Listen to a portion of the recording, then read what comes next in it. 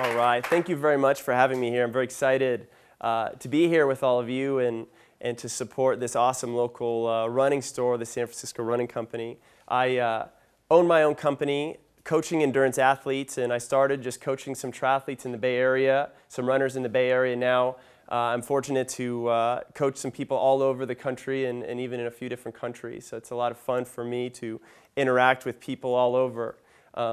I have one foot firmly planted in the endurance world. I'll tell you a little bit about that. But I also have one foot firmly planted in the strength and conditioning world and the CrossFit world. And I think that gives me a unique perspective because I'm able to see what other people are doing athletically. And we all have our own little boxes, our own little sports and cultures on the way we think about and how we train and how we approach movement in our sport. And we've come up with things that work really, really well. But what I found is that there are athletes that are working in another corner, in another area, and they're developing, they're innovating, and they're coming up with some pretty cool things too. What if we got all these people together? What would we learn, right? So that's some of the things that I get to do. A lot of us here are runners and are very good runners. How many here have run a 5K or a 10K? A lot of us, pretty much the whole room raises their hand. How many of us here have run a marathon? Very cool. Oh my God, a lot. Everyone here has run a marathon. What about an ultra? All right, once again, about 3/4 of the room has done it. Okay, so how many here have run an ultra by accident? Okay, oh wow, I got a few hands in the back. That's great. So I had run some marathons. I was on the East Coast. I grew up in Boston, and the Boston Marathon was one of the first races I got to do. It was such a special thing. I was very excited. I was studying abroad the next year, and I got to race in Europe, and I found some races, and I got to tour around and marathon train in the Alps in Switzerland and do all these crazy fun things. And the next semester, I was in South Africa, and I was very excited, and I was going to go run down there and do all these crazy things down there. And I found this marathon I wanted to do. It's called the Two Oceans Marathon. I was very excited. Some of you guys are laughing because you already know where this is going.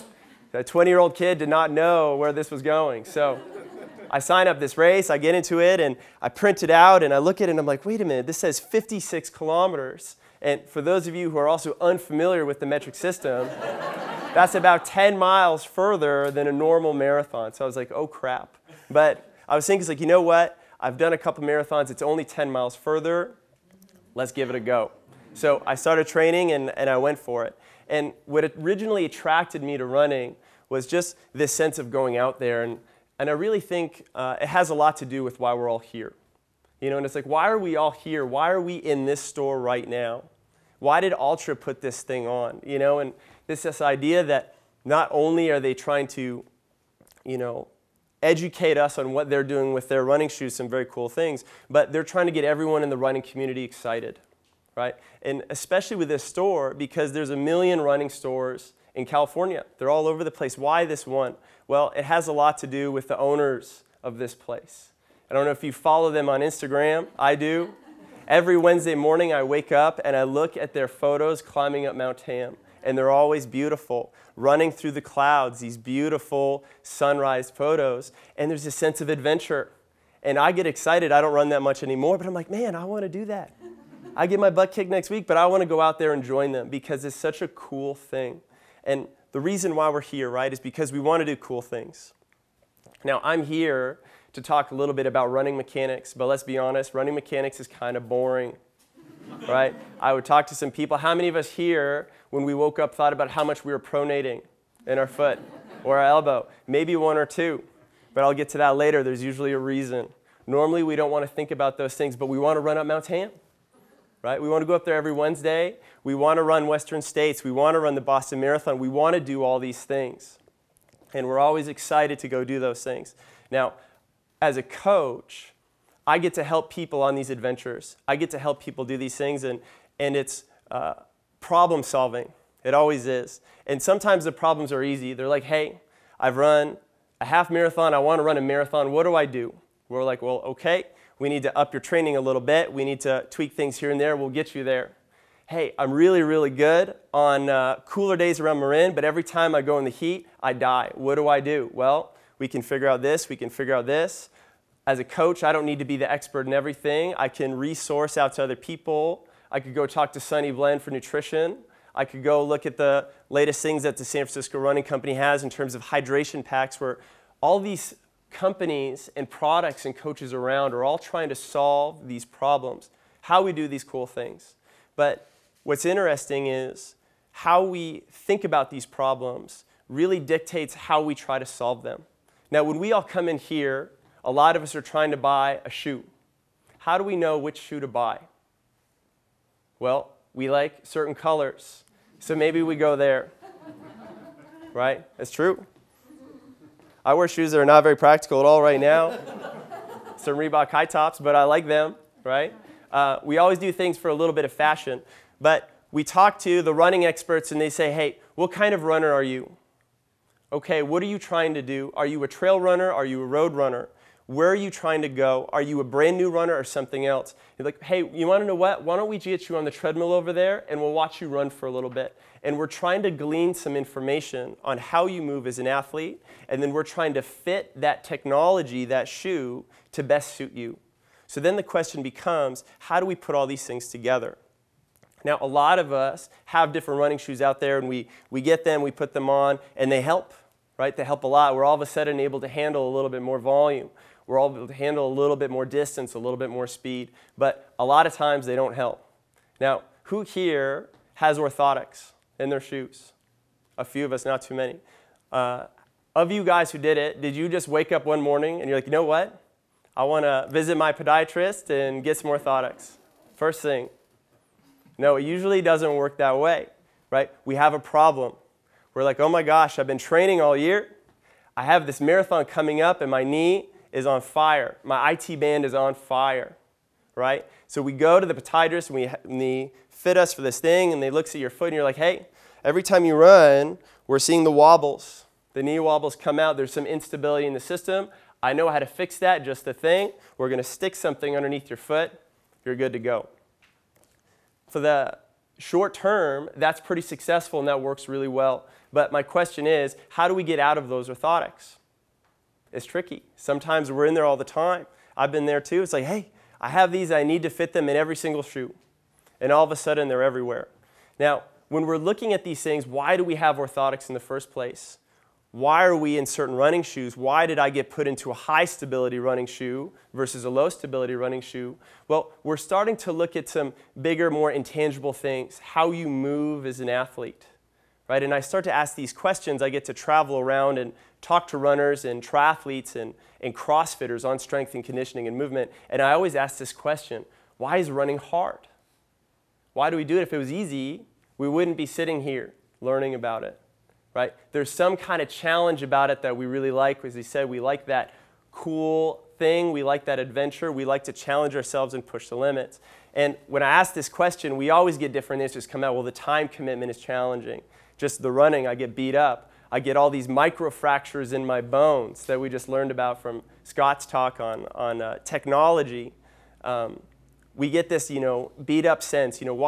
Why is it hard? Well, I've got to do these long runs, and I have to do these speed runs, and there's something about running technique in there too. Well, I could take this big, long, messy list, and I could divide it roughly into two categories. And I could look at the physiological aspects of running, and I could look at the physical aspects of running.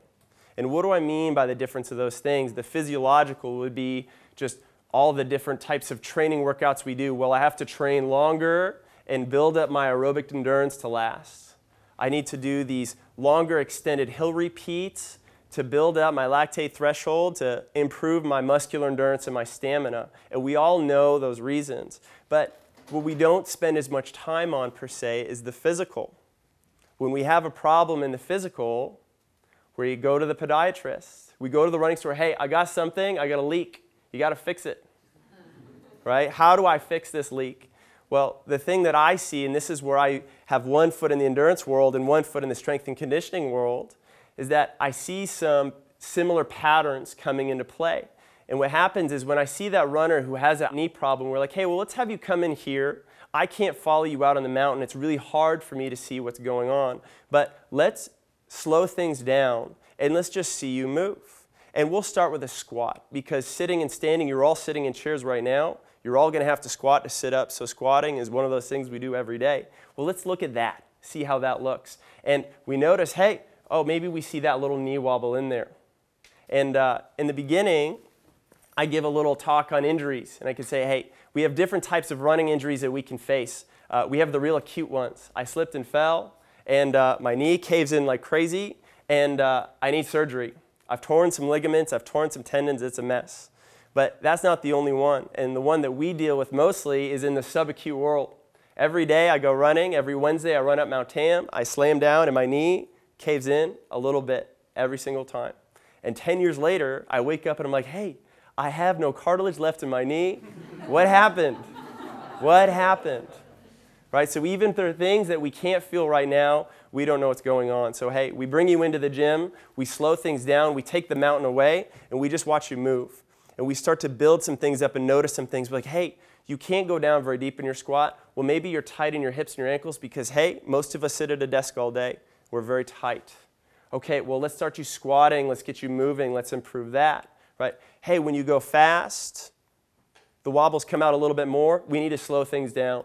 Build that up a little bit more. Hey, when we put a load on your back, all of a sudden you buckle through the midline, and all of a sudden I can't support anything here. And if I can't support anything here, I got no chance down here.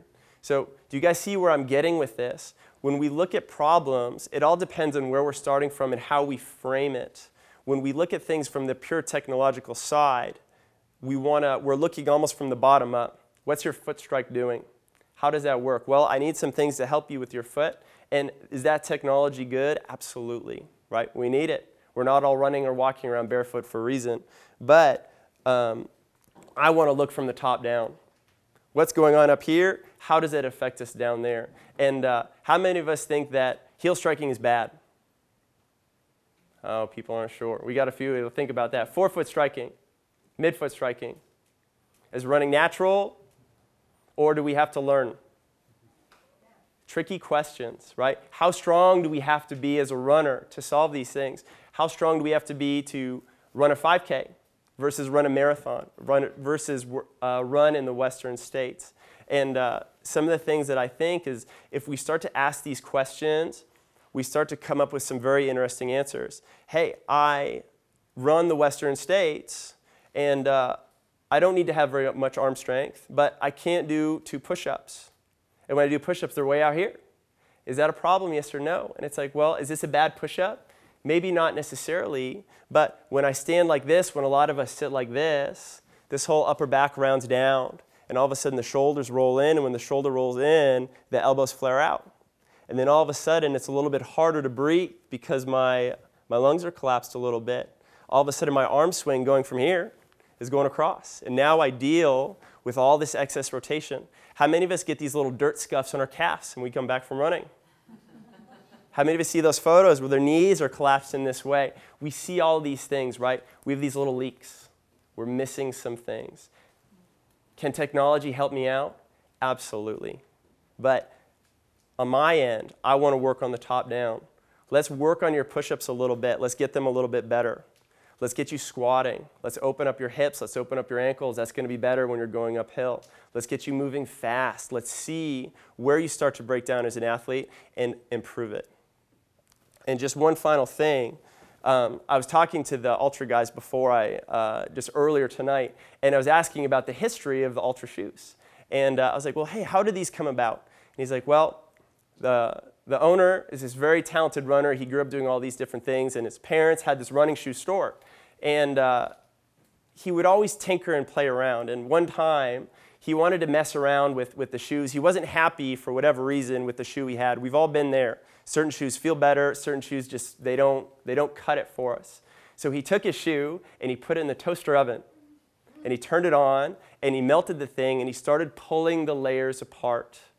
And then from there, he could really see what this thing is from the outside in. I couldn't really see what's happening, but when I start to pull the thing apart, he could see all the layers of things were there. Hey, why do we have a thicker heel than not? Maybe I can mess around and see what happens if I take that away. And so all of a sudden, he started to tinker. He started to be creative. And all of a sudden, he's designed a new thing. He's made around a new company now that exists, and that's why we're here. So I think this creative side is really cool. And one of the things that I like to think that I'm doing in the strength and conditioning world is I'm taking you guys and I'm sticking you in the toaster oven. I'm pulling you apart, right? All these movements are going fast. We don't know what's going on. It's really hard to see. But we slow things down. We pull out all the pieces, and we ask ourselves these questions. Why is that raised heel there? Maybe it doesn't have to be. Maybe we can improve a better shoe. And as long as we continue to take those boxes away, think about what other people are doing in other sports, think about the questions of why does this have to be this way? Maybe it could be a different way. We can continue to be creative, and we can continue to push running forward. We can run further. We can run faster. We can run injury-free. That's it, guys. Thanks for having me.